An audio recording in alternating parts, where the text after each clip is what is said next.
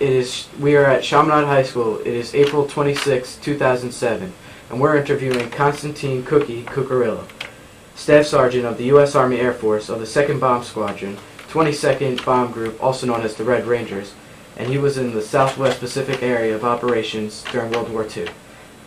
It's a pleasure to have you here. Thank you very much. Now, how did you get into working for the service? I enlisted in 1942. I was working on the Northern bomb site, which is a very secret project, and it didn't feel right just sitting there getting a deferment. So I just left there one afternoon, went down to Whitehall Street, raised my right arm, and they enlisted me in the Army. Now at that particular time you did not enlist in the Air Force. We did not have an Air Force. The Air Corps was part of the Army. So you enlisted in the Army and then they placed you wherever they wanted you to go. So they put me in the Air Corps and wound up in Miami, Florida. From there I went to armament school in Lowry Field in Colorado. We spent 6 months there learning all the armament that goes onto a bomber, the guns.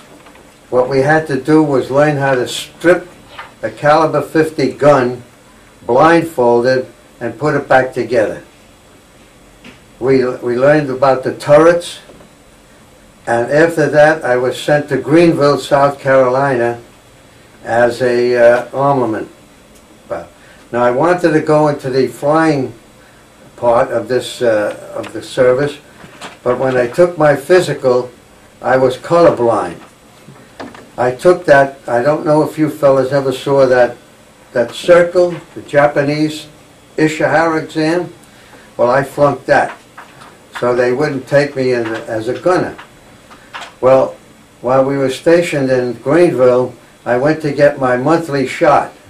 Every month they get a shot, and the flight officer asked me why I was not a gunner, because at 5'4", perfect fit for any place in the thing. I told him I was colorblind, and just like the Army, he said, "You see the calendar on the wall?" I said, "Yeah." He said, "What color are the numbers?" I said, "They're red." He says, "You're in." Now, I said, "But if you send me to gunnery school, what happens if they give me a physical, they find I'm colorblind, and they'll flunk me out?" Well, they said, "You can't do that because we send you on what we call detached service, which means I'm sending you, see Cucurullo, train him as a gunner, and send him back to me. You don't have anything to do with him but train him as a gunner." And that's what they did. My first flight was in an open two-seater with, they had what they called a gunner's belt, which was tied onto your parachute harness and tied right onto the body of the airplane. And then you had a regular safety belt which held you tightly in the aeroplane. But now, when you had to fire your guns, you had to stand up. So you took off this safety belt, and you stood up like a World War I gunner, and you fired at the tow targets, which incidentally were flown by women. The women flew the tow targets, the Women Air Force. That was a very interesting job because sometimes they would come back with bullet holes in the tail of their airplane. From there, I graduated from there and came back to Greenville Army Air Base and was given a 2-week furlough. I came back and I told my mother that I would probably be in the States for 6 months because that's what it takes to train. You get put on a crew, you get trained, and it takes about 4 to 6 months, and then they send you overseas. Well, when I got back, there was a note on my bunk. Report to the orderly room immediately. Well, I went to the orderly room, and they said, Captain Flogstad has chosen you to replace his gunner who got sick. So I said, what does that mean? He said, you'll be flying overseas with them in about 3 weeks. So I flew with them what they call transition. You learn how to react with one another. And we flew, you fly off from Greenville, you fly to Bahamas, you fly to Nassau, you fly to Florida, and then you land in the evening back to Greenville. And we did that for about 3 weeks, and then we went overseas. Considering that your civilian job involved work on the secret Norden bomb site, was there any concern about your falling into the enemy's hands as a prisoner of war? Well, the problem was that unbeknownst to the Norden bomb site company, the Germans already had that bomb site. Because I don't know if you have read a book called The House on 92nd Street.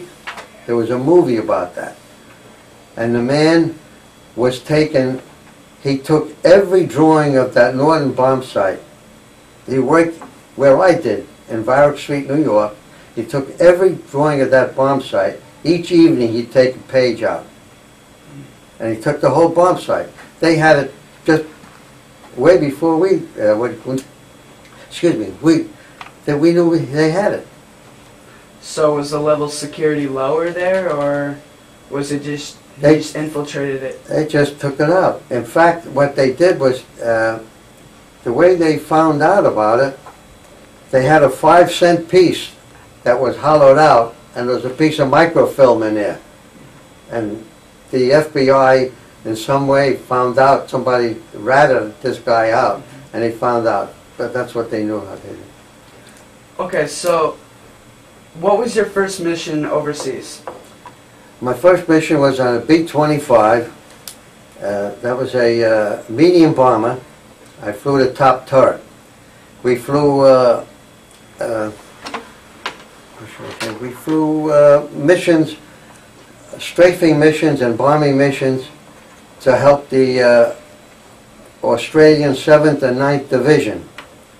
They were, they wanted to capture this this little area in New Guinea, and the Japanese were camped there, and we went in and strafed and bombed them, and then they took that. It was, I think what they did was our first mission, they gave us an easy one. There was no flak or no fighters, so we figured piece of cake. Yeah. So how many people were in your crew on the airplane? 6. And the B-25, there's 6. Pilot, co-pilot, bombardier navigator, engineer, radio man, and armor gunner, which was me.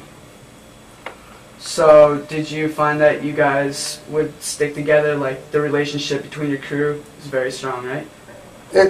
See, or would it switch out? Yeah, no. What happens on the B-25, we went over, we took our own aeroplane, so we stayed together until we made the transition from the medium bomber to the heavy bomber.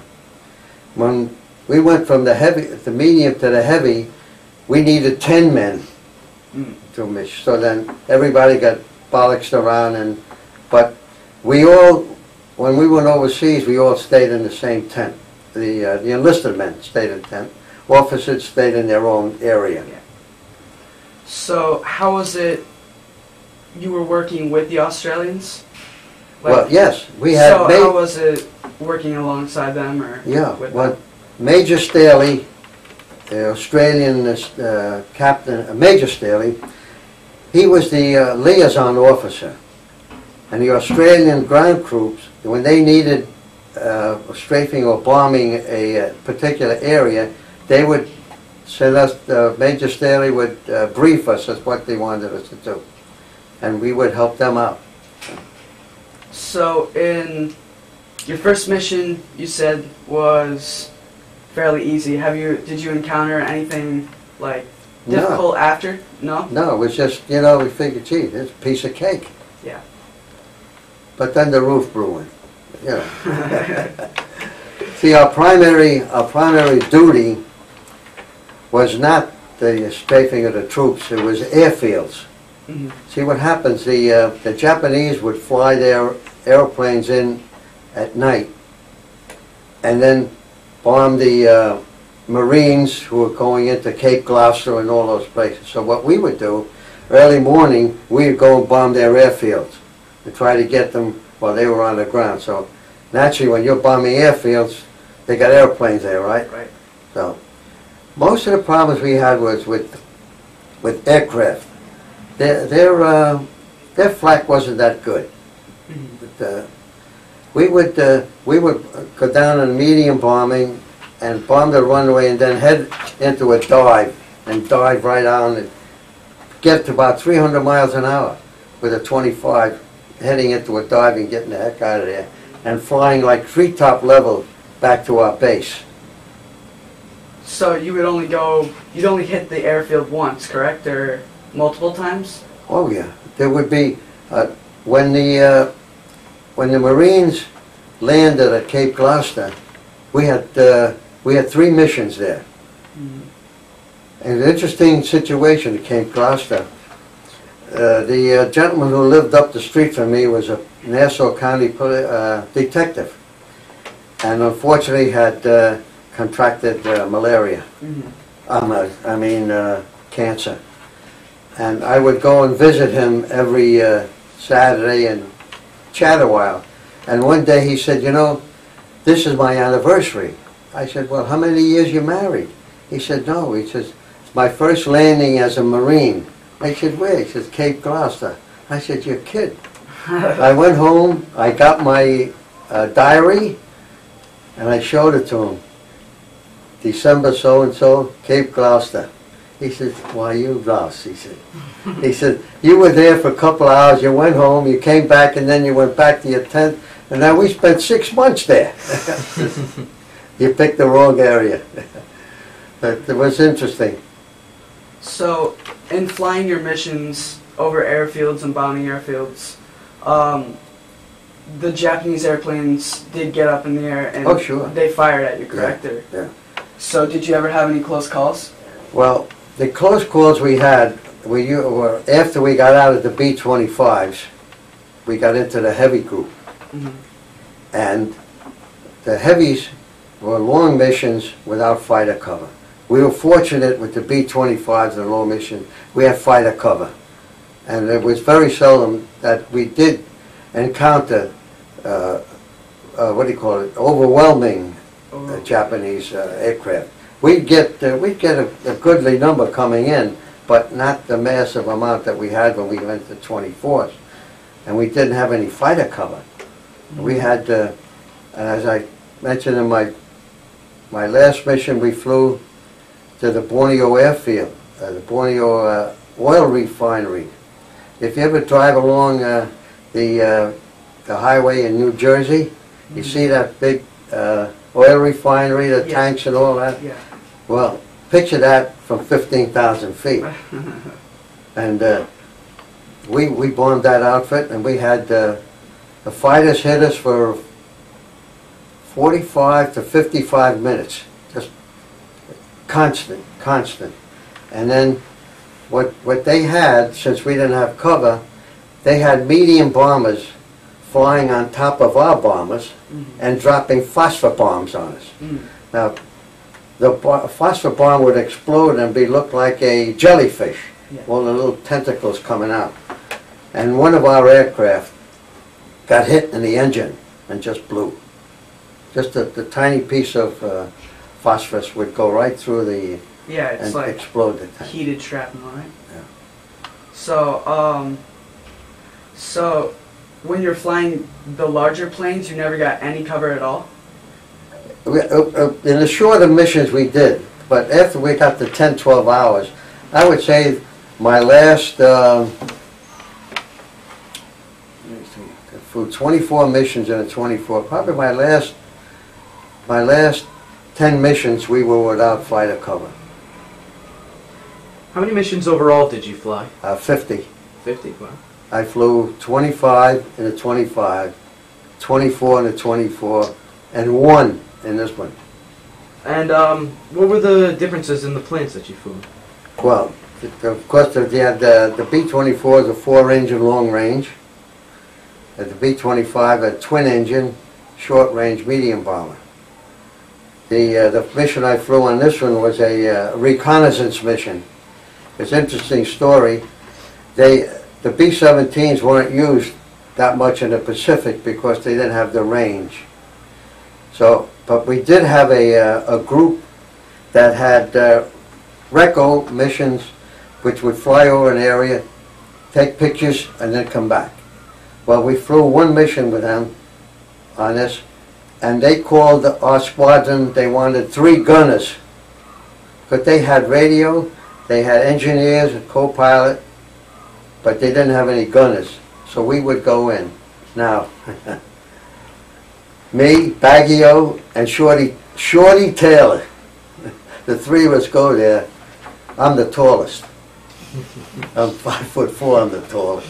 And the pilot of the 17th is that goddamn second squadron, a bunch of midgets.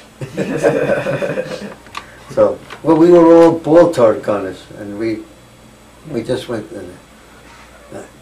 So, what I was going to ask, so with the 17, did you find not dropping bombs and just going to take pictures a little uneasy, that you're just, you know, you're just putting yourself out there to take pictures, not to actually attack the enemy? We counted that as a milk run. Yeah. We figured, okay, you know. We went to a place called Rabaul. And Rabaul was the largest and the most heavily fortified position that the chaps had there. In fact, they used to call it Bloody Rabaul. It was interesting. The B-25 group went in there, and it was Rabaul was an area that it had a circular harbor in it, and the strafed the Apaches. They had a B-25 Apache group that did most of the shipping, attacked most of the shipping. They went in there, and they got the heck beat out of them, because when they came in, they had mountains here, and flying at what do you call it, mast height. They couldn't raise that ship over the mountain, so they had to go in, come around, and keep coming around. So they were hit with the flak going in and going out. They lost like, they sent like 10 or 15 bombers in there, and they lost 5. Right there. So I know with the Army, especially in World War II, you need to accumulate a number of points to be able to go home. So with you being in the Air Corps, how many flights or missions did you have to go on before you could receive passage home? In the Pacific, they gave us 50 missions, 350 combat hours, and a year and a half overseas. You had to get a combination of the 3. Okay. So, and you're a sergeant, correct? You were a sergeant? The staff, yeah. Staff sergeant. Okay. So, did you start as a private or an enlisted, or did you? Well, when you enlist, you get it's a private. Right. But so how did you rise to the level of staff? Staff? Interesting. See, staff or any rank in the Air Corps doesn't really mean the same as a rank in the Army, because a staff sergeant in the Army has a group of people that he's responsible for. Right. Each one of us are a specialist. And one of the big reasons why they give us a sergeant or staff is that if you were shot down in Germany, you got a different treatment as a staff sergeant than you did as a private. Okay. So all air crews were given buck sergeants, which was 3. Now, when we left, when I got out of gunnery school, I got buck sergeant, which is 3 stripes. Okay. And when we went overseas, my pilot, he put us in and got a staff. which was really good because we got, I think it was $90 a month plus 20% overseas and 50% on top of that for flying status. So at that particular time, I was $125 a month, which is a lot. Mm-hmm. When you were first drafted in the Army, you got $21 a day, once a month. Okay. Figure that one out. And I also see that you have certain patches or awards. Awards? Could you explain those? Yes. This is the first one you got here is the Air Medal. Okay. And each succeeding Air Medal you get a cluster. So in all I got four Air Medals. The middle one is the Good Conduct. This one right here is the Pacific Ribbon with 4 battle stars, with 4 campaigns. And this is the what do you call it? The Victory Medal. This is the Philippine Liberation Ribbon with 1 battle star. And this is the New York Conspicuous Service Cross. So, with the battle stars, could you explain or state every campaign that you were in? Yes. Every 4? But or 1? you see, it's different in the Air Corps than it is in the Yeah. If they have a certain area and they say, this is a campaign area, so we bomb that area. Okay, all right. Now this is another area. Got that? Okay, give another star for that. Give another star. It's over. All right. Yeah. Yeah, I get it. So, with the Filipino Liberation Medal, that was basically kind of the same thing? Yes. We had, we bombed Davao, and incidentally, it's an interesting thing about Davao. Right off of Davao is a small island, and on that island there's a beautiful building with a big dome on it. What beautiful home, real spread out ranch and all that. And we were told that your bombing run will be directly overhead, and if anybody dropped a bomb on that, he would be we'd be court-martialed. Really? That was General MacArthur's house when he lived in the Philippines. Okay, so, and you were the gunner, you were the top gunner, correct? The one that would stand up? Well, I was a top gunner in the B-25. Right. What caliber of weapon did you fire? 50s. They're all 50 caliber. That means that they're approximately a half-inch in diameter. Did the caliber of the gun vary from? No. No? All the Everything guns was have 50? 50s. 50? Yeah. The Brits use a lot of 30 calibers. In fact, there was only one 30 caliber gun in the old B-25s, like the ones that Billy Mitchell flew off the Hornet. They had one 30 caliber because when they had a little mount that went through the plexiglass, and if you got to put a 50 in there, it'll blow the thing apart. So. Now, okay. I'm sorry. One more question about the 50. Approximately how many shots would it take to down an airplane? Yeah. In the ball turret, you got 800 shells, and you can expand those in 1 minute. Okay.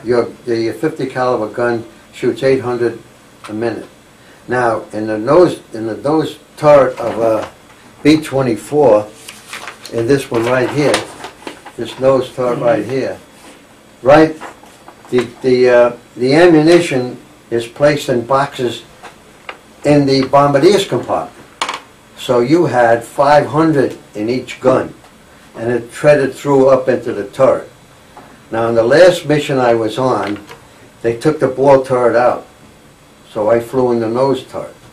And they told us that you had to take 250 in each, rather than the 500 because of the weight. Well, being from Brooklyn, I don't buy that. I put the 500 in each, and I had an extra canister of 250 in the bombardier's compartment, and I showed him how to hook it up if we ever needed it. Came back to that mission, I had less than 50 shots in each one. Now, So- what would you consider your most memorable moment on an airplane during your missions? The moment when we went to Borneo and we lost I think we lost 5 airplanes out of about 35 airplanes. We lost 5, and when we were attacked, and the 2 airplanes were coming right dead center on the nose. One peeled off to hit another ship, and this one came straight at us. And I was fortunate enough to explode him. And as I mentioned to you fellas before, I got a letter from my co-pilot many years later stating, if you remember the conversation we had before we took off. Now, as an aside, the missions were so long, we took off at 2 o'clock in the morning. Took off and then so we could get back by daylight. So we're sitting out there in the revetment waiting for the, incidentally, if you ever get an opportunity to go down to the tropics in that area, you lie down on a runway, there's no blue sky. It's all stars. Oh, millions and billions of stars. You know, over here you look up, you can count the stars, right? You there, it's all stars. It's unreal. But anyway, when the letter I got from my co-pilot said, we had a discussion, you know, we could get shot down, we could become prisoners. I said, I don't know about you, but I'm coming back. And then he wrote to me, he said, when that 0 was coming in at us, I said to Bob, the pilot, I said, Cook better get him or we're dead. He said, so we're still here. He said, thanks to you. I said, okay. And thanks to Hager, Blair. Incidentally, how old are you guys? 16. 16. It's 16. 17? Yeah. Hager Blair was 17 years old. He was in the tail end of a B-24. In fact, there was two 15-year-old boys who enlisted in the Navy, and one won the Navy Cross, which was the second highest that you could win. Of course, the Congressional Medal being the one. They found out he was 15 years old. They took all his ribbons away from him, took all his pension from him, his pay and everything. It took him years for a congressman to finally get them all returned to him. So, if you were ever hit, what is the procedure of emergency landing, or are you basically Yeah. in trouble if you're in the nose of the plane? I mean, what do you do? Well, in the nose of this airplane, there's a door in this turret. In the back of the turret's a door, and back of the door of the turret there's another door. Now, when we get hit, when we get fighter covered, or we go into a target, that back door is open, so that in case we get hit, I can open the door and try to get out. Now, if you're a turret gunner, you don't have room for a parachute. There's no room. So what you have is a harness, and your parachute should be right close to your turret. So when you get out, you grab the parachute, and you got 2 rings. As an aside, I'd like you guys to come out to the American Air Power Museum. I'll take you around and show you the equipment we wore. We have the actual equipment.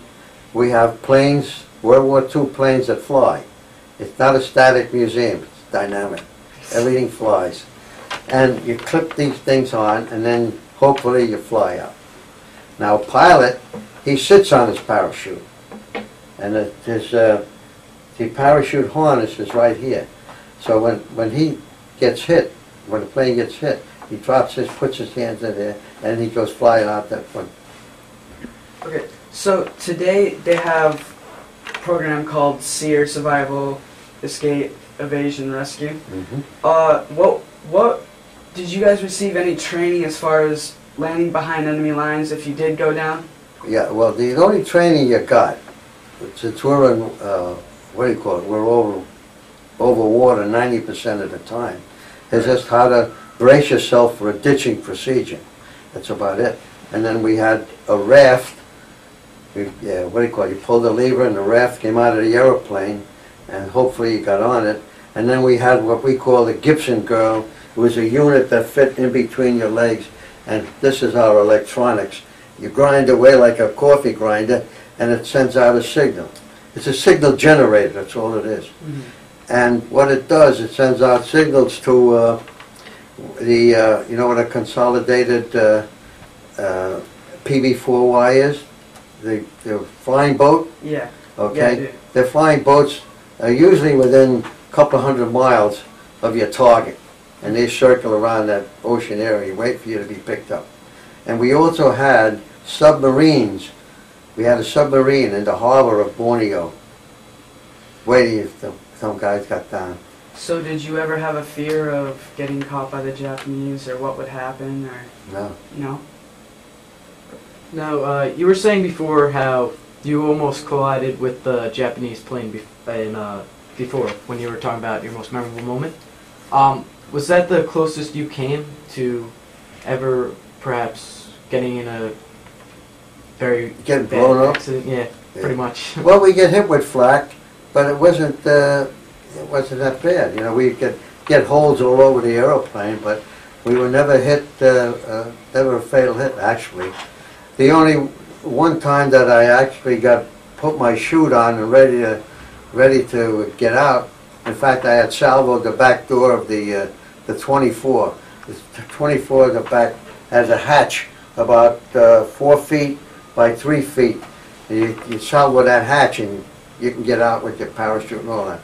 When we took off, the left engine started to smoke. And I called the pilot. I said, "Hey, Cal," I said, "left engine smoke, number one engine smoking." He said, "What, is it white or black?" I said, "It's black." I said, "The first puff of white, I'm leaving." He said, "Well, hang on." So I thought I saw a little gray, so I salvoed the hatch. I'm ready to go.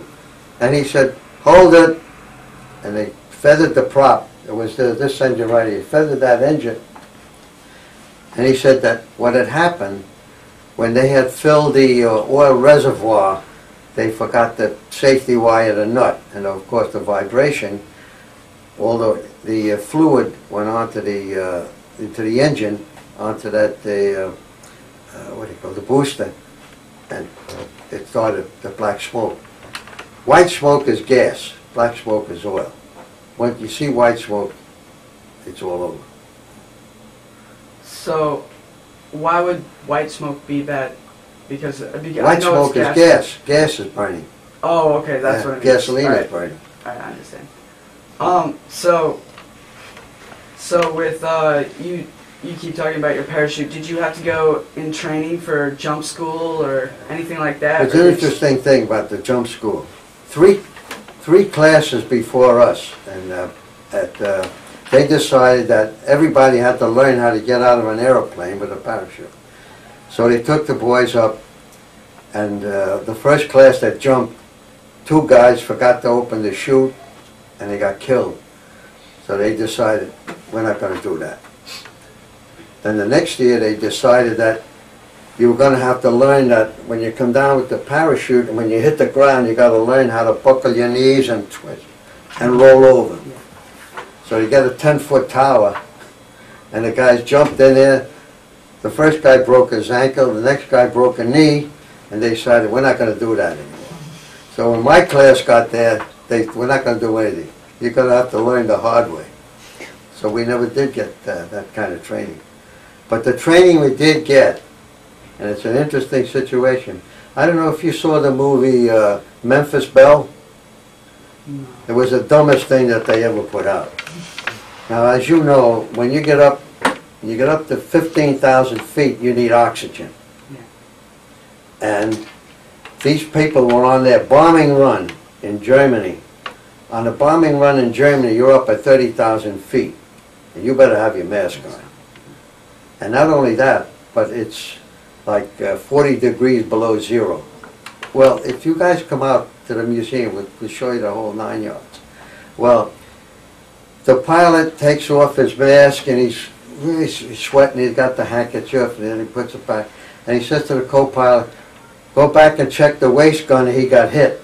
So the co-pilot takes his mask off, he walks back. Now the gunners are all officers. Oh, come on, will you? So the whole thing was a mess. But the training that you get, besides the gunnery and all that, you go into a pressure chamber. And seating in a pressure chamber, just like you fellas are sitting there, you're sitting there, and in front of you, each man is a medic. And on this side, the same guy, and each side, it's a medic sitting in front of you. And they pressurize this room to 20,000 feet. And they keep you there an hour.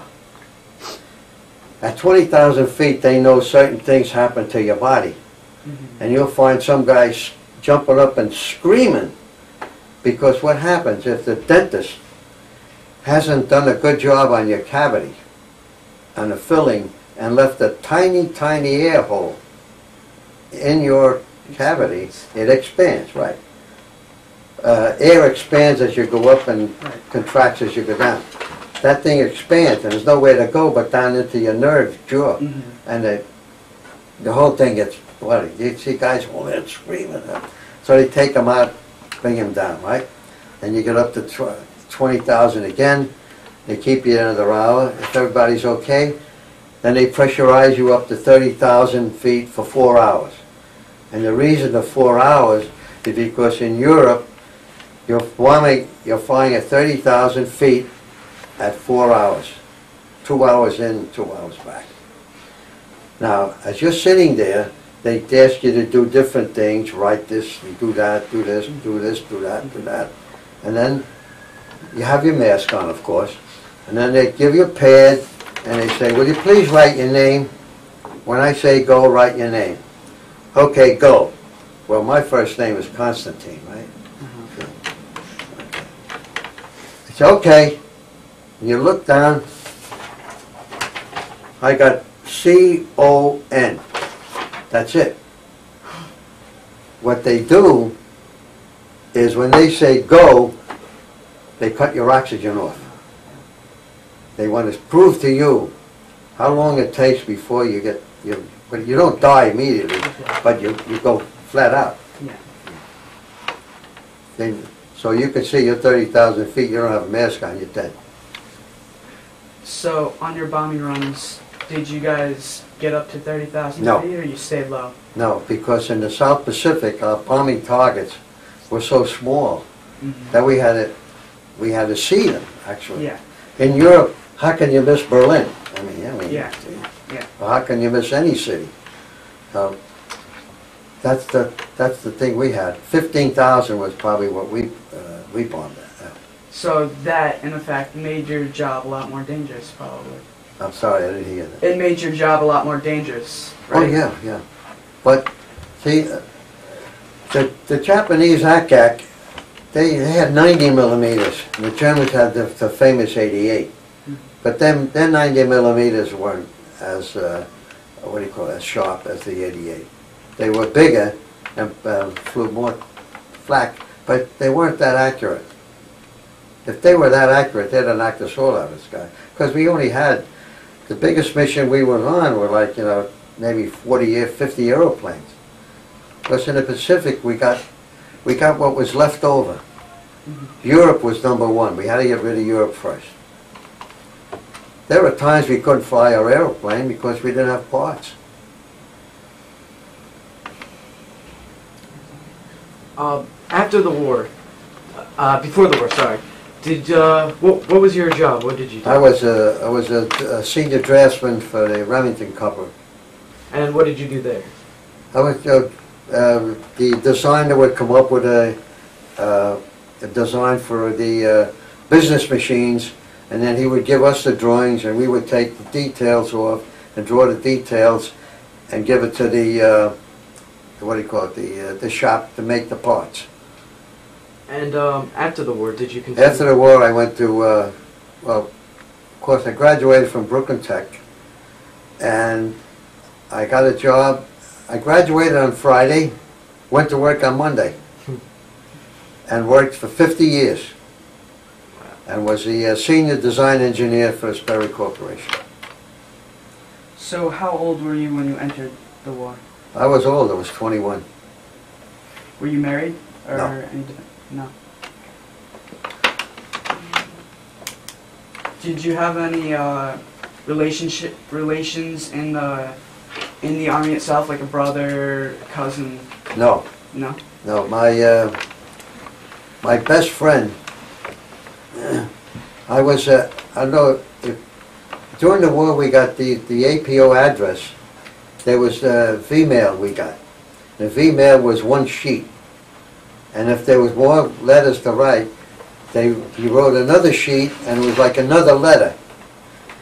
And I got a letter which said, we had a very nice wedding and we're very happy. Signed, Ann Slover. I said, who the heck is Ann Slover?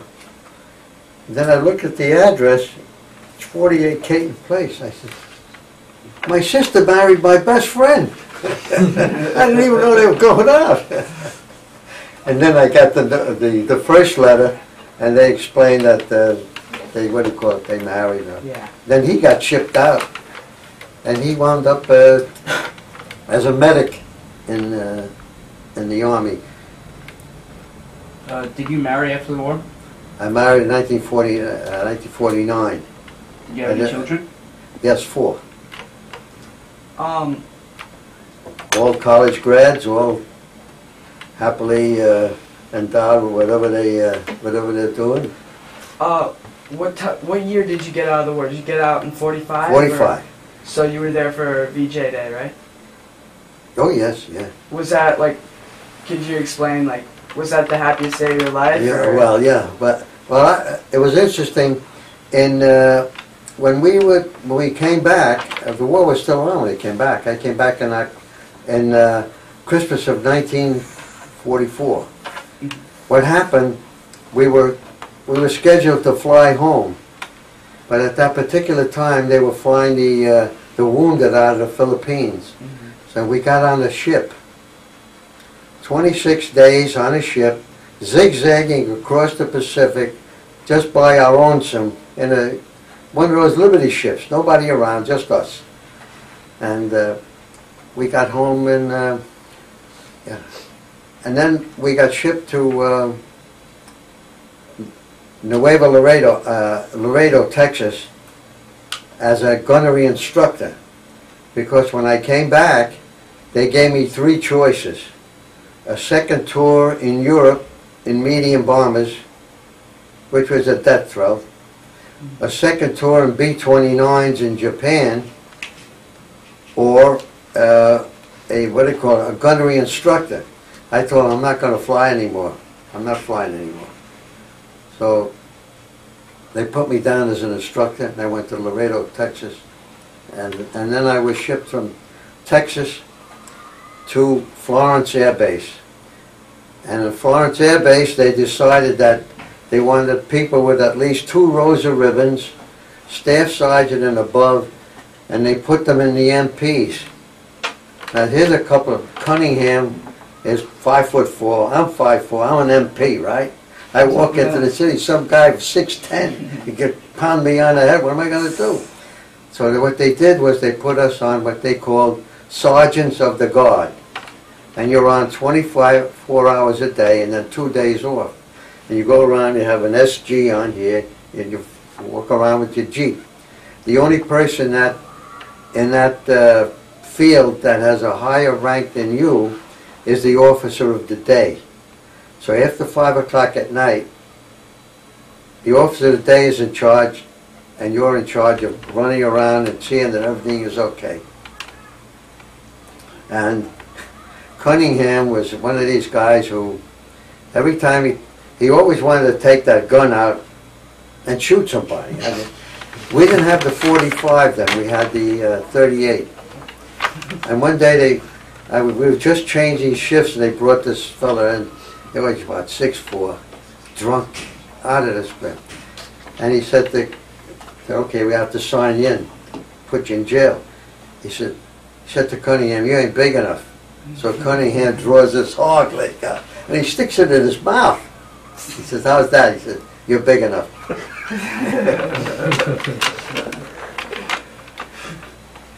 Now, throughout the war, did you grow close to any of your crew members or any of that? Where after? Well, during, after, did you grow Well, any after the sense of war, we had our relationships? reunions. Yes. Did you? We had up until. Unfortunately, my wife is in a nursing home now. She has Alzheimer's, and up until she's in there now 3.5 years, and up until 4 years ago, we used to go to all our meetings. We used to go have a reunion every year in different parts of the country. Have you ever gone back and visited overseas? No. Were you? No. There's nothing to visit in the jungles. Yeah. A question I had earlier about the two-seater that you were training on. Back when Yeah, sorry. I had a question about the two-seater plane that you trained on. Yes. With that gun, was that gun above the propeller, or was it in Want me to line show with you? the propeller with the distributor? It's right here. I bought this book just for that particular reason. Page, excuse me.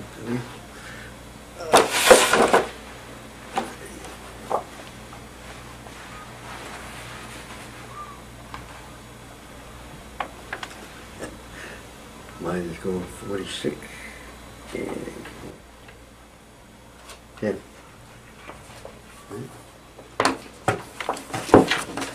Oh, okay. So, See, he's seated, right? Yeah. Now, when you got to fire that gun, you got to get up because you can't see anything. Mm-hmm. Now, if you're wondering why you don't shoot the tail off, right? Yeah. Well, on the scarf, it's called a scarf mount. The gun is on a mount like this. So when you get near the propeller, they got a bump on there. It's like a cam, and when you slide your gun, the gun automatically goes over the tail. Yeah, I understand. Okay? Now, the first ride they give you on this, the pilot would say to you, "Have you ever flown before?" Now, if you lie and say yes, you're in deep trouble. Because they say, "Okay, ready?" Yeah, we take off, and all of a sudden, they turn you upside down, they barrel roll you, they dive down. Oh, they give you one heck of a ride, you know.